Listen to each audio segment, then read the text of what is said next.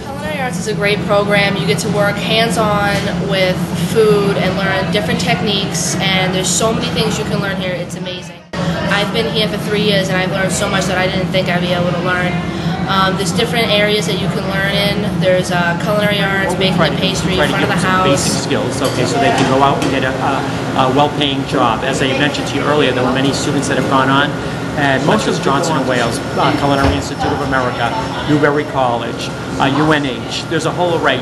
NECI, New England Culinary Institute up in Vermont.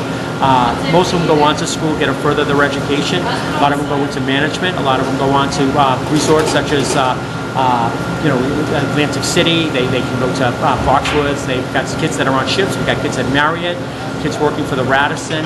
A whole array. There's a broad spectrum of opportunities for students. Okay, you ready? Yep. Keep it in the pan. You watch where you're going. I think our program is wonderful, and one of the reasons why is not all of our students are going to remain in culinary arts or choose it as their main career, but they leave here with employability skills that will cross over to any other job. A lot of our students will even use their skills of work in restaurants and whatnot to supplement while they're in college for something else. For example, we've had students that go on to healthcare management that will have jobs in restaurants that can supplement their income. So it's definitely skills they're going to use.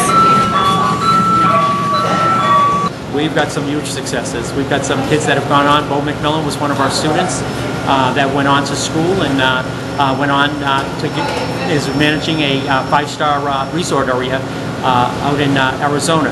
He's had the opportunity to be on Iron Chef and actually be Bobby Flay. Okay, in the process of writing a cookbook as well.